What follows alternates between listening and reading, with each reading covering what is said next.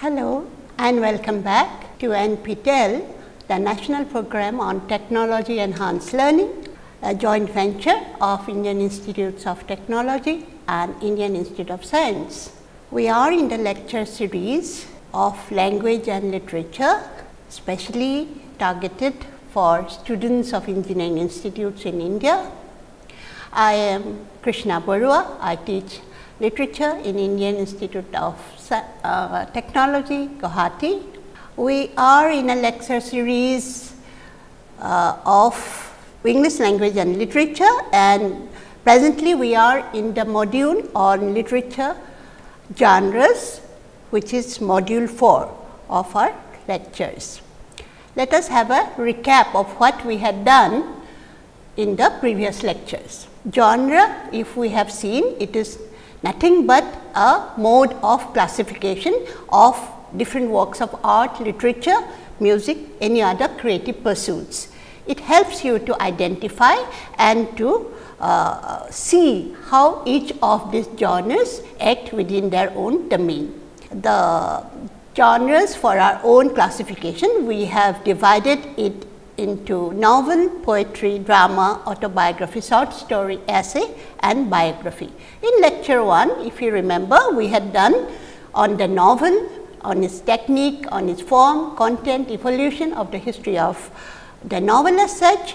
Lecture 2 was on poetry and what are the poetic devices, their rhythms, their comparisons, the ornamentations and the main key players in the field. In lecture 3, we went into the performative arts, that is drama, and drama as a literary genre which becomes an art form too, and how it had acted collaboratively as well as collectively, and how it is an enactment of life before an audience. Yes, so now we come to lecture 4, which is the essay. And in this lecture 4, we will see how the essay and other literary forms are interconnected. If we see the way that we have examined the other genres of the novel or of the poem, right, we see that the novel, it is you tell a story, right, and words are used to create imaginary persons and events, and the story is narration. At the same time, we will find in the play there is interaction in a drama, and in the essay you will find that all these 3 genres or these 4 genres almost are mixed up. Okay? It performs all those things probably in different levels, but words are addressed directly to the reader, and when we have this, we have a essay, right.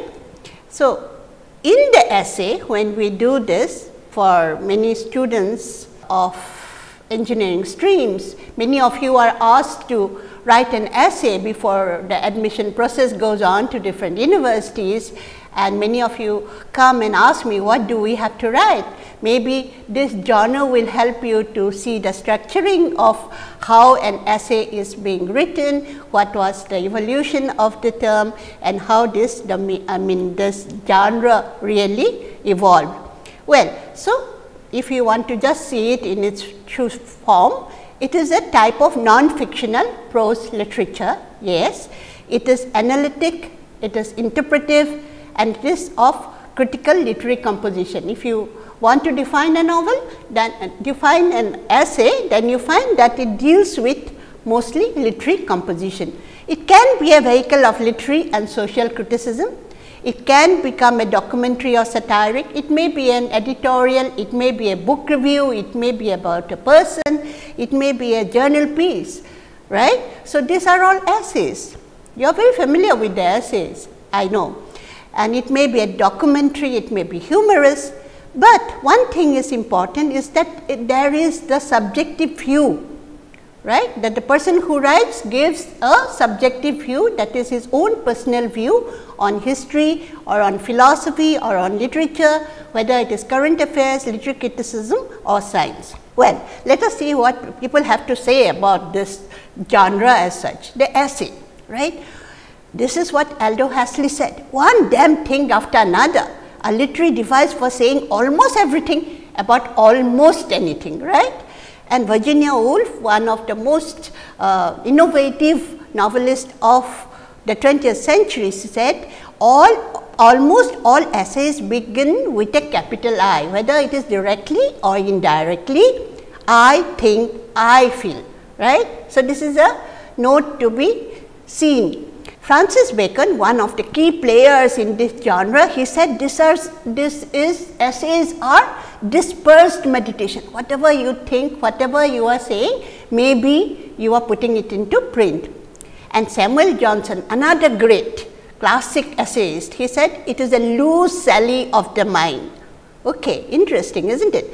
Now, let us see that the essay is a form of literature. Many essays are not literary. Okay? If we see it as literature, as a genre from in the domain of literature, let us see how it fits into this niche.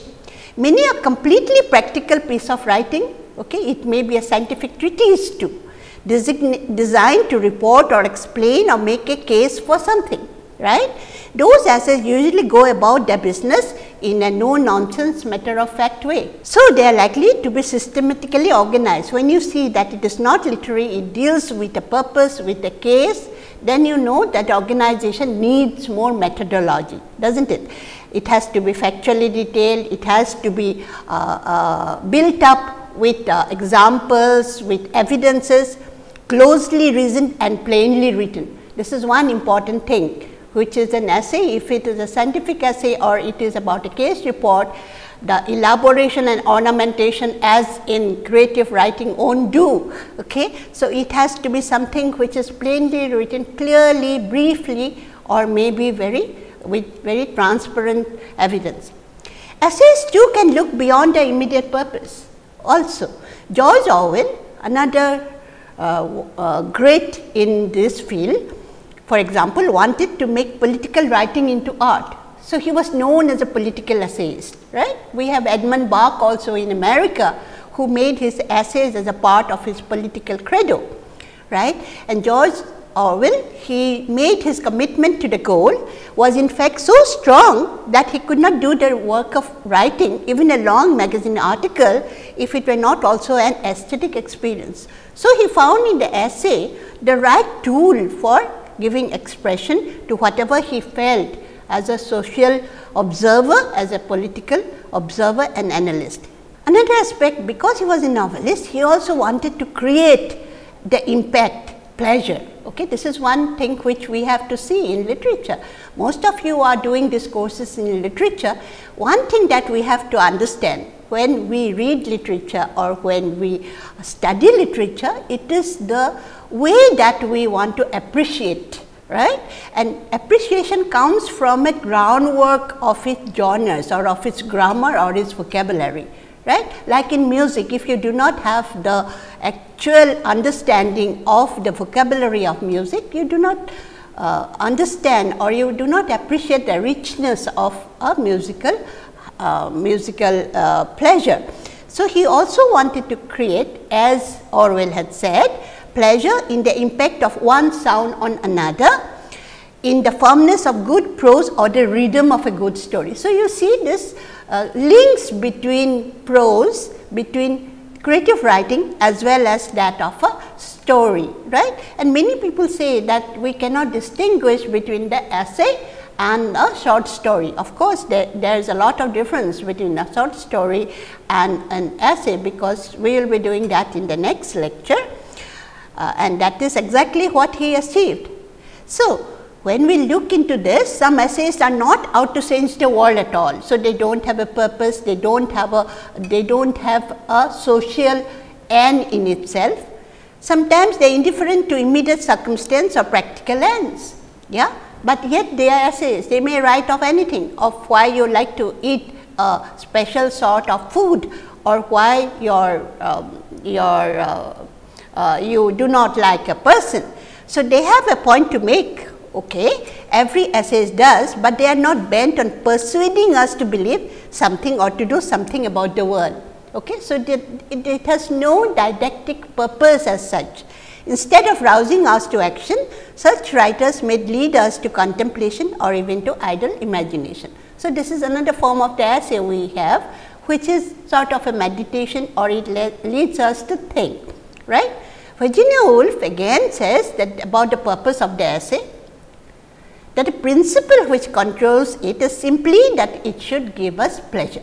The desire which impels us when we take it from the shelf is simply to receive pleasure. Everything in an essay must be subdued to that end, right. So, this is a core point that she is emphasizing.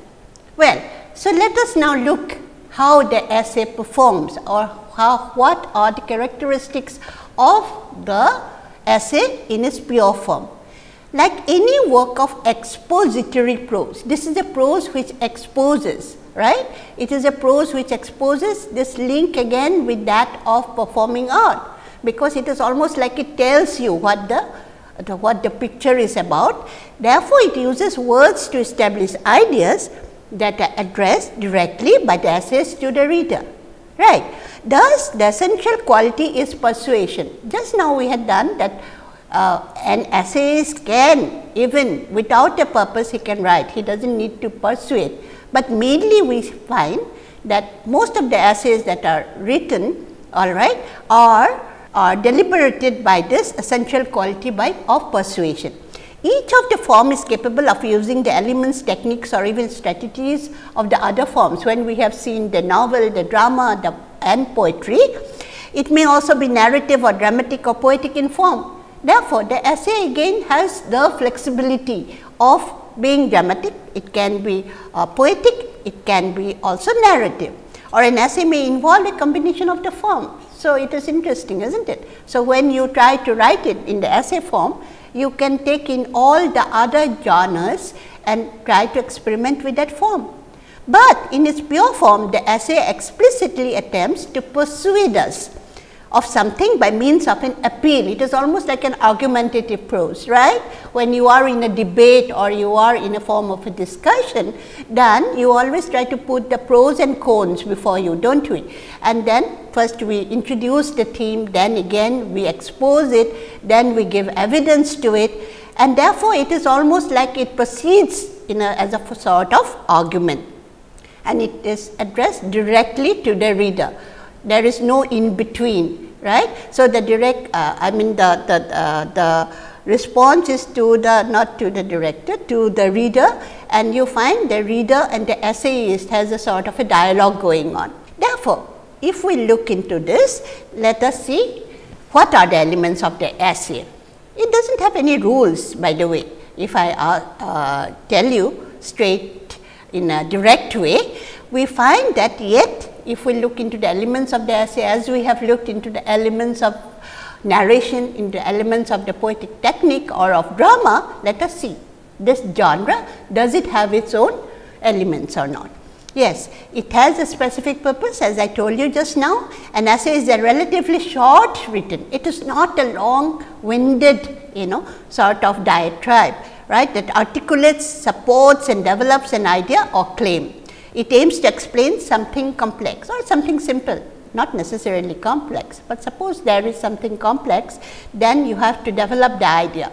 Therefore, it entails analysis and argument. Suppose a scientific treatise or suppose a literary criticism, right. You have to first give what is your thesis about, what is your purpose about, the tone about, and then the analysis and argument will come automatically. To achieve this end, an essay must incorporate 4 elements. So, please keep this in mind when you are writing your SOPs or you are writing an essay when you are going into admission into universities, right. Here you find that you should have an appropriate tone, a clear thesis, a coherent structure, an ample or appropriate evidence. Yes. So, it has to follow this almost in a logical sequence. Well, so to understand what a real essay is, let us go back into the history of the essay as such. Shall we go back to the 16th century, right? We go to the French connection to France. So, we have seen from what we have discussed just now that the essay is at least a very flexible form, and that it has been ever since it originated with the 16th century French writer Montaigne. Yes, we will be doing autobiography in the last lecture, And you will find that whatever you might ask later, that why is it that the essay, if it is in the personal essay, why doesn't it fall into autobiography or not? It does, yes, but then that is again another genre you have to consider. Montaigne, he used it as a means of exploring himself. His essays were very personal and his ideas about human experience, and his essays were in a sense a means of thinking on paper. All his thoughts are put on paper, musings, introspection, of trying things out in writing. And we will find this informal method of writing, right. It is not the formal method which is later being developed by Johnson, etc., but that is informal quality by calling them essays. This is a French term, a term he derived from the French verb essayer, which means to try, to attempt. And the meaning of this, to attempt, to wither, to take out, to winnow, all right. So, the term essay has since come to be used as a catch-all for non-fictional prose work of limited length. So, you have to remember that the length has to be considered. It cannot go on and on as in a novel, right. Aristotle had said the same thing when he said about drama. It has to be of a considerable length. A drama performance cannot go on forever, can it, right. But at the same time we have in the essay, it is short and it is of limited length. Well, so as we have seen, Montaigne, when he published his essays and the personal voice came into existence, personal experience, and he used the essay as a means of self-discovery. This is where just an extract from his essays, and this is how it begins. First day of March 1580. Okay? This book was written in good faith reader. It was a collection of essays, right. It warns you from the outset that in it I have set myself no goal, but a domestic and private one. This reminds me almost like Rousseau's Confession, right. And you will find when you will be doing autobiography, you will find that peremptory note is there, that I am going to say whatever I want to say. Thus, reader, I am myself the matter of my book. You would be unreasonable to spend your leisure on so frivolous and vain a subject, right. So, humor is there. Well, coming from the French connection, let us go into some early European treatises, which were close to what the essay writing genre is about. Early writings such as those of Plato, the Greeks, remember, Cicero, Marcus Aurelius, Romans, Seneca, Plutarch and Luther, English, okay, do anticipate the form and tone of the essay. Yeah, the influence of the essay and of genres allied to it, such as portraits and sketches, first in Italy, then in France, and through French influence in most of Europe from the 16th century. Well, this tone of the essay in Luther is not English, mind you, it is German. So, as we have seen, Francis Bacon in the 16th century, he called the essay as a recreation. He called it as a recreation of my other studies. I am doing it as something which is an alternate form of a hobby, right. This proverbs which come with it. If the hill will not come to Muhammad, Muhammad will go to the hill. This is of boldness, right. So, here we have Francis Bacon, who is known as one of the pioneers of English essay, right, 16th century, and he had written almost more than 100 essays. The first one with 38 essays, the second one Essays or Counsels, it was published in 1625. And then especially his aphorisms are very well known. Reading maketh a full man, conference a ready man, and writing on exactment. When he wrote about subjects like of studies, of boldness, you just see of just the amount of topics that he wrote, a wide range of styles he had, from the plain to the epigrammatic. His sayings have become epigrammatic, right, and almost as if whatever Bacon had said had stuck, drawn from both public and private life from a number of different angles, weighing one argument against another. Use of aphorisms and phrases became the stylistic technique of essay writing, right, of envy, of love, of marriage, single life, whatever you want, you will get it here. So, let us see what he had written of love. The stage is more beholding to love than the life of man, For as to the stage, love is ever matter of comedies, and now and then of tragedies. But in life it doth much mischief, sometimes like a siren, sometimes like a fury.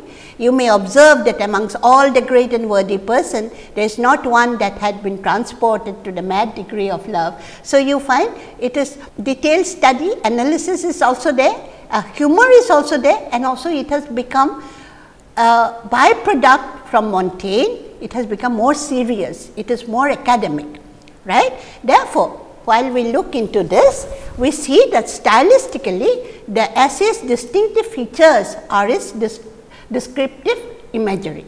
Yes, as in all literature, we have to see how it is being expressed.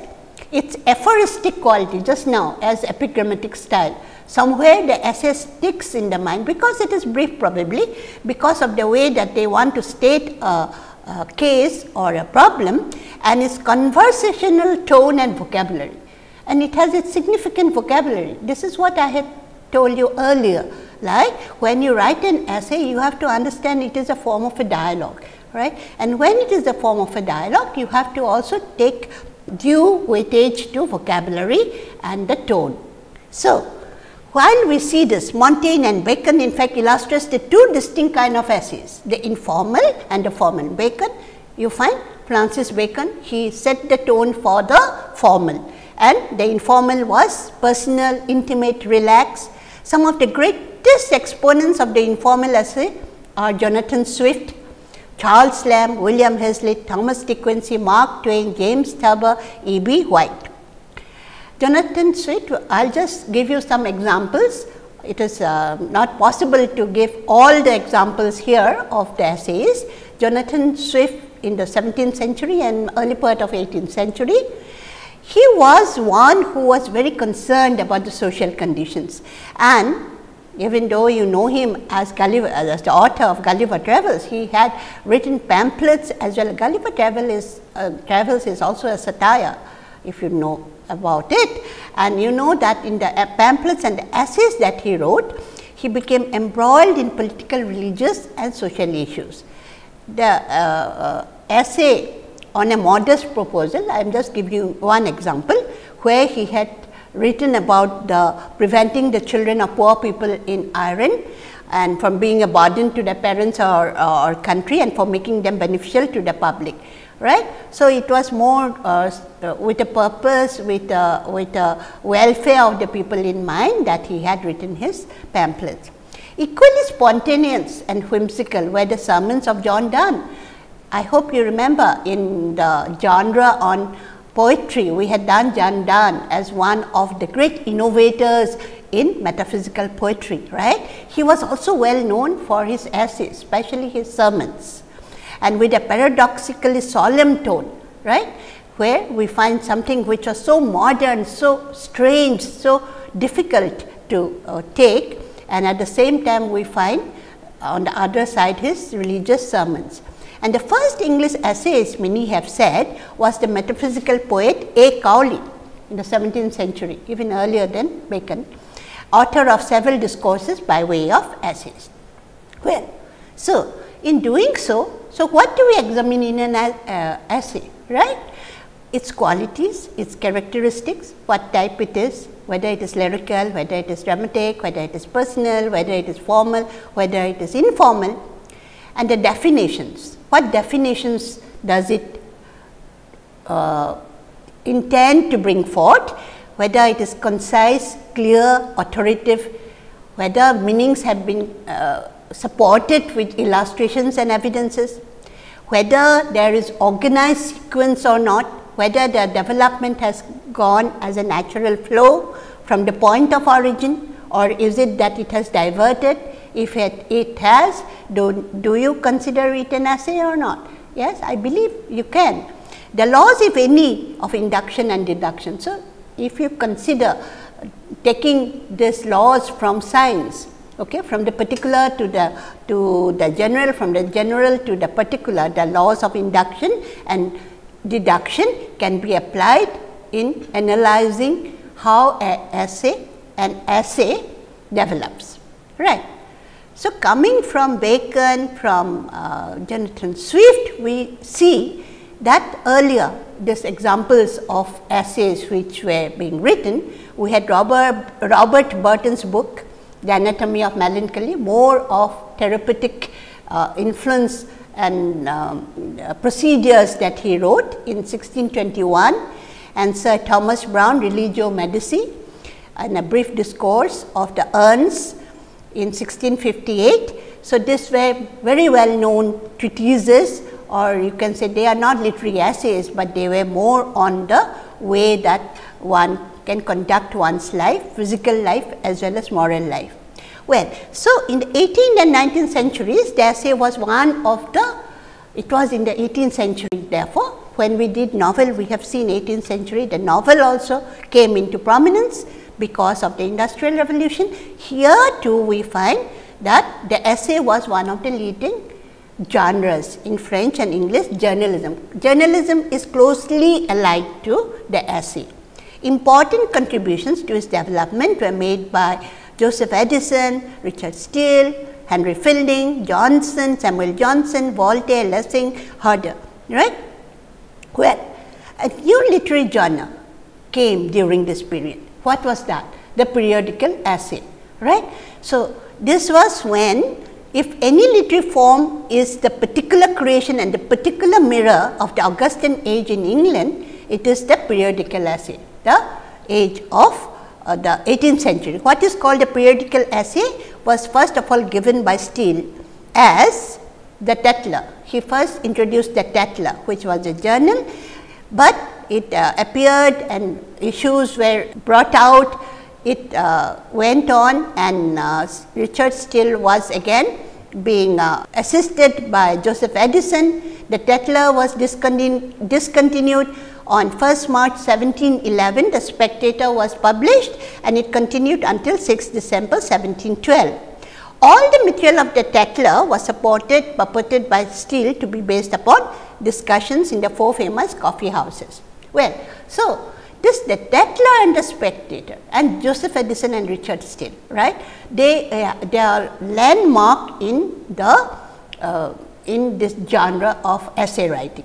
The Spectator papers were written by a persona. Okay? So, he is not Richard Steele or Joseph Addison. So, the persona was the Spectator. He would observe everything, right? What were the things that they observed? As they said, the false arts of life, to pull off the disguises of cunning, vanity, affectation, recommend a general simplicity in our dress, our discourse, our behavior. It was almost the conditioning of the mind of the 18th century, right. So, it was addressed mostly to the middle class, yes. And there was the style, if you note the style of the Spectator and in the Tatler, you find that it is almost like colloquial speech. It is like a conversational style dealing with morals and manners. Well, taking up from there, we find there is something very different in Dr. Samuel Johnson, who was more erudite and more of a classicist. And he has been regarded as the greatest essayist of all time, right. He published the Rambler on Tuesdays and Saturdays from 1750 to 1752, 2 years, and it totals to about 208 articles. It was Johnson's most consistent and sustained work, though similar in name to preceding publications such as the Tatler and the Spectator. He made his periodical unique by changing the style, which was not conversational, not so much based on colloquial style, but using a style of prose which was very elevated, more academic. And the most popular publication of the day were written in the common of the people, whereas the Rambler was written in elevated prose. His writings in the Rambler are considered to be neoclassical and was written primarily for the rising middle class of the 18th century. Well, you just see, he also uses the persona of the Rambler, as Addison and Steele used the persona of the Spectator, who observes and watches. Criticism is a study by which men grow important and formidable at very small expense. The power of invention has been conferred by nature upon few, and the labor of learning those sciences which may by mere labor be obtained is too great to be willingly endured. You see the style of of writing. Okay. So, it is academic, it is almost like an academic discourse. This was in 18th century. Okay. Coming as a byproduct of this, we find Charles Lamb, the most lovable person in English literature. He is supposed to be the most lovable figure and is the most engaging personal essayist of all time. If you read his essays of Elia, right, you will find that you enjoy every bit of it. Right, there is nothing serious about it, yet at the same time you know that there is a wit and a different sensitivity which he has tried to bring in. Ironic wit in Lamb, which is very graceful, it is not harsh. Man is a gaming animal, he must always be trying to get the better in something or other.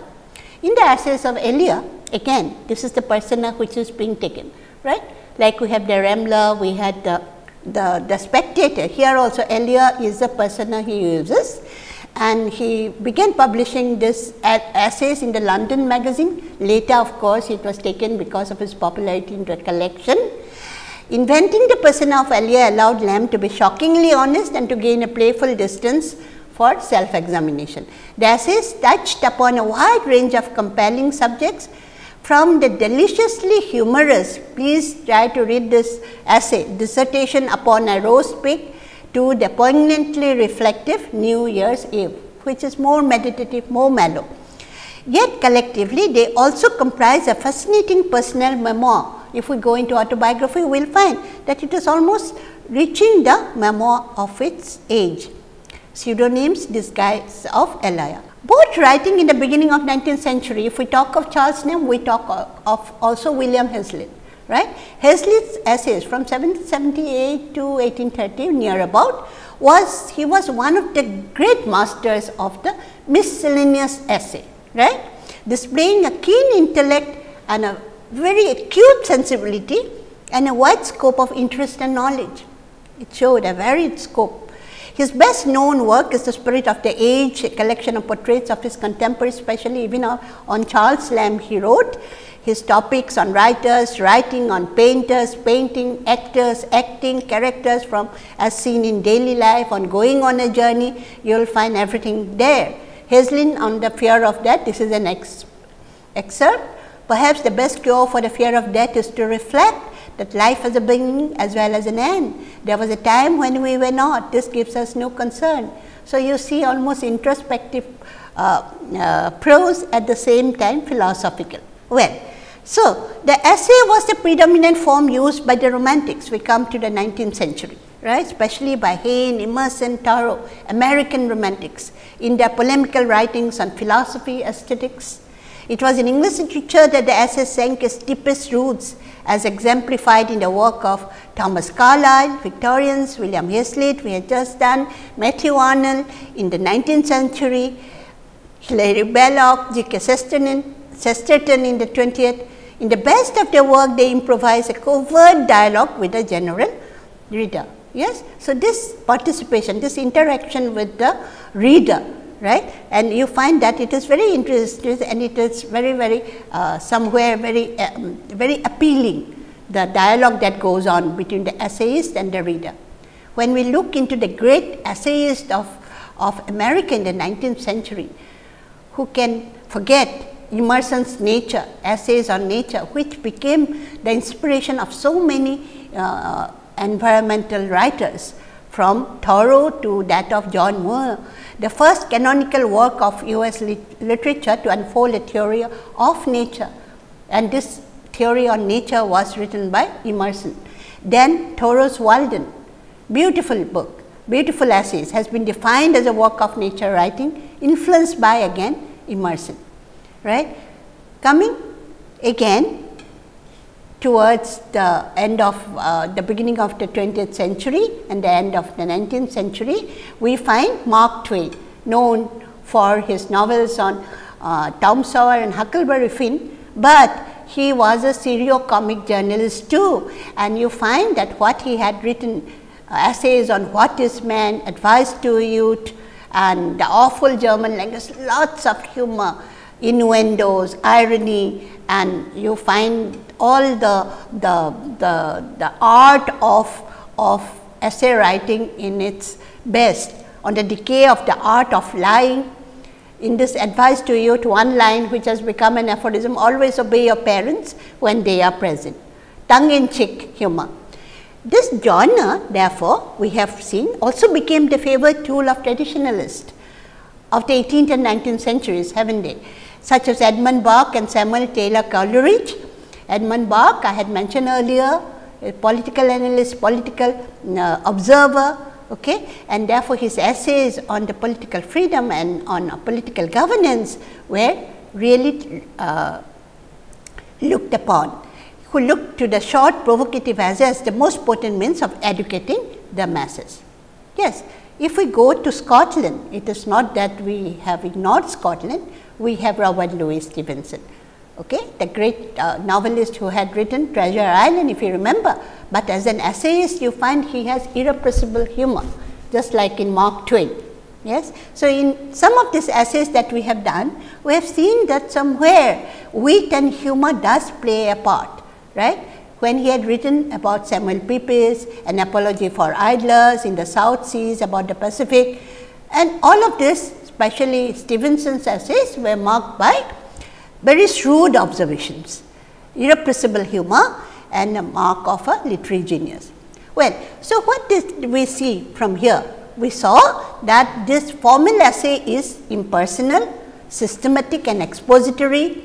Significant writers of this type include Joseph Addison, Mill, Matthew Arnold, Johnson, Walter Pater, Emerson, Henry David Thoreau. In the later half of the 20th century, if we go, the formal essay has become more diversified in subject and less stately in tone and language, and the sharp division between the two forms has tended to disappear. So, let us see how the essay has been used as argument. At the heart of all essays is the idea of persuasion. We have seen that you have to persuade the reader, because this is a dialogue that is going on between the reader and the essayist. So, these argumentative essays are admittedly out to make a case for something. A point has to be established together with its supports, with supportive material. I can just give you an example of D.H. Lawrence, well known novelist, British novelist, and his essay on Cocksure Woman and Hampshire Man. In the essay Cocksure Woman and Hampshire Man, Lawrence has taken a very strong position on the crucial aspect of modern life. His is not a popular position, but rather than judging the essay in the light of current public opinion, we should try to make the piece in its own terms, right. If we see the essay as a story, narrative essay, the author becomes a narrator, a storyteller, who reports directly to us on persons and events. I have known this person, this is how he has told me that, okay. So, it is a different from the short story. Even though there is persuasive dimension to the narrative essay, it is best approached first of all through its narrative elements, right. But the narrative essay differs from the story. How? Because it is a kind of record of what the event or situation. It does not tell a story as a story is told in a short story. The story told in an essay may be highly personal or as impersonal as a journalistic story or current events. Whatever reports that you get in newspapers, do not we? Then it almost sometimes becomes an essay form. Here an example from Nora Ephron, The Hurled Ashtray. This is how it becomes a story by itself. I once heard a swell story about about Gary Cooper. So, in this essay, Ephron, what does she do, is concerned with an event. She has a story to tell. Her purpose, like that of any narrative essayist, is to offer an interpretation of the story, right. An interpretation that uses the story as a means of commenting on some aspect of experience. Another by E.B. White, very well known essayist, on spring. Notes on springtime and on anything else that comes to mind of an intoxicating nature. There is considerable doubt at this writing that my hog has been bred, although she has been keeping company. Here you find it is almost like vignettes which jump from one image to another, almost postmodern in the way that the essay has been brought in. Okay, so, this becomes very flexible in the hands of modern essayists. Well, so when we are looking into this structure, therefore, the principles of design and a coherent structure, if we try to see it, like any literary text, an essay needs to have a beginning, yes, either a beginning which is like an introduction, or a middle, or a body in which you develop it, or an ending or conclusion. Each of these parts has a distinct function. Patterns of thought are being also developed, personal, maybe familiar, maybe intimate, subjective, friendly, conversational. Voice now, this voice which we had done in novel, there is always an I in the essay. Is it the first person, second person, third person? So, it is the first person mostly, a voice shaping the text and fashioning a role for the reader. As Samuel Johnson had remarked, that essay is an irregular, indigested piece, not a regular and orderly performance, right? Yeah. So, in a literary essay, however, it is different. The principal form of support is analogy. We come to literary criticism, right? Or in Wordsworth and Coleridge, when they brought out different new methods of how to read poetry. Other kinds of essay may resort to statistical evidence, like we had done in any other which is not a literary essay, expert testimony and other such non-literary appeals. But here in a literary essay, essays of John Dryden marked the beginning of English literary criticism. Well, so the essay has flourished in the 20th century, we have seen, and prominent prose writers, poets, philosophers have turned to this genre in order to popularize the achievements of the natural sciences. It comes as an editorial, it may come as a feature story, a critical study, even an excerpt for a book. That period we are talking about now, isn't it? In the 20th, there was a change of direction in the essay. We have seen that. All the forms, whether it is informal or formal, the detective or the humorous, okay, partly by the rise of journalism, by the rise of media, yes, because there is more, people have less time to spend reading, and therefore, you get like the growth of the industrial revolution in the 18th century, people had more leisure time, so they could read a novel. Here, essay is something short, of limited, and everything that can be said in a very short form, in a brief form. Shooting an Elephant by George Orwell has been regarded as a classic example of an essay, okay, which is journalism, part creative as well as realistic and also personal. We have seen Robert Louis Stevenson, Virginia Woolf and Charles Du Bois mastered the essay as a form of literary criticism. When we look into this field where we find the essay taking its own form, T.S. Eliot's After Strange Gods in 1934 and others, especially traditional and individual talent, and others that attempted to reinterpret and redefine culture, established the genre as the most fitting to express the genteel tradition at odds with the democracy of the new world. Yeah, so this is happening, a lot has been happening, different things with it, and there are a number of essayists who feel that the essay is in the lyrical form. Let us see even Borges, right?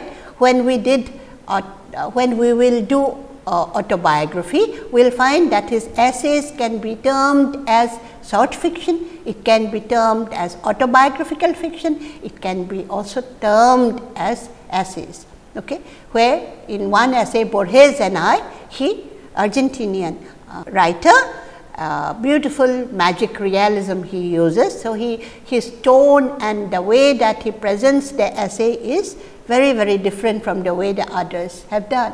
If you go to French in the later part of the 19th century, the beginning of the 20th century, we have André Gide, and he wrote short works early in his career based on his own experience and combined sincerity with elegance. So, it has become more sophisticated, the essay. An example is Straight is the Gate, and in the collection of essays Autumn Leaves, we find memories and personal observation.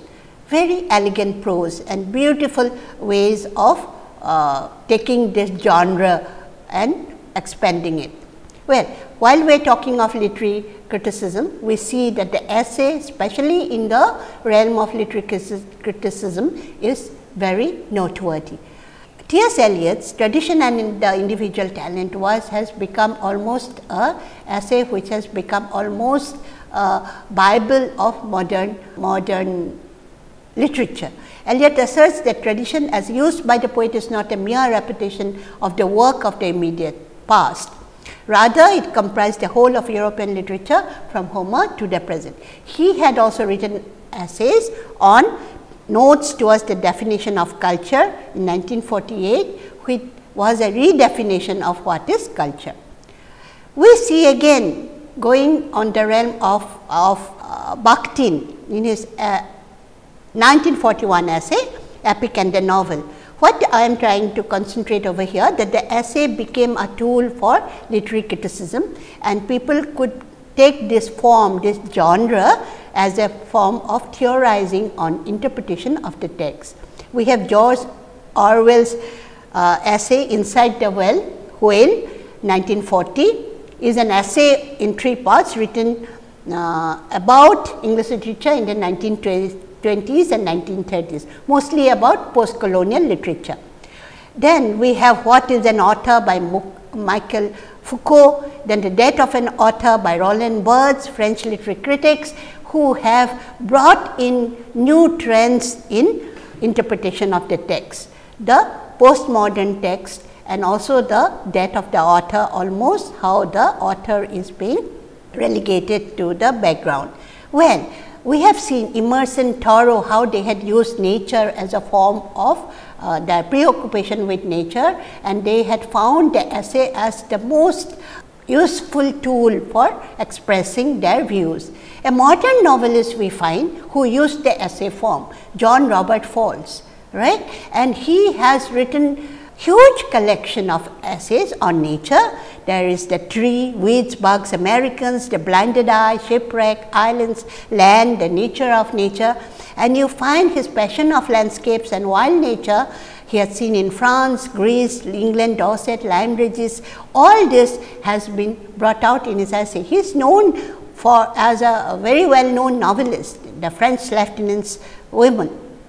Well, so we come to the end of this lecture on essay. Not before ending, let us see with the ease of access and publishing what the essay has come into. All right, we have seen that the blogs which are here, all right, entered the domain of the World Wide Web.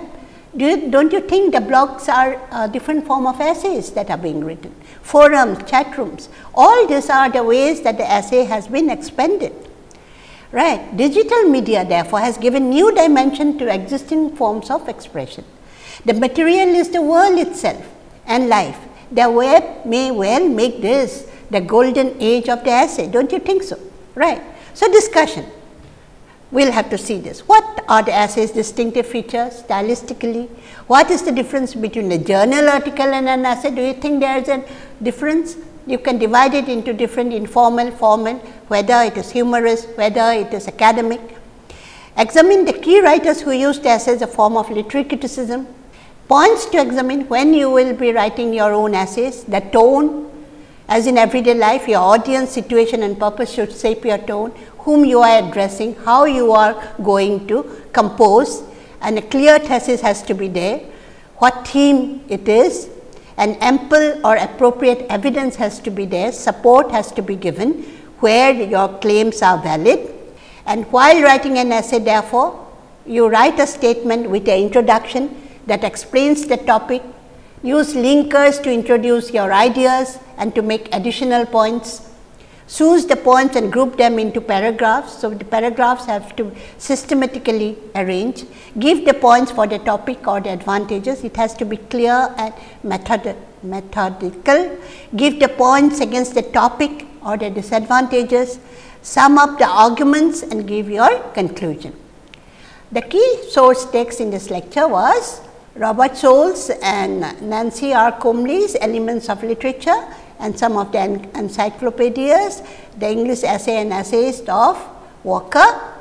And let me end with this again quote by Virginia Woolf, when she says, of all forms of literature, the essay is the one which least calls for the use of long words. Mind you, note that.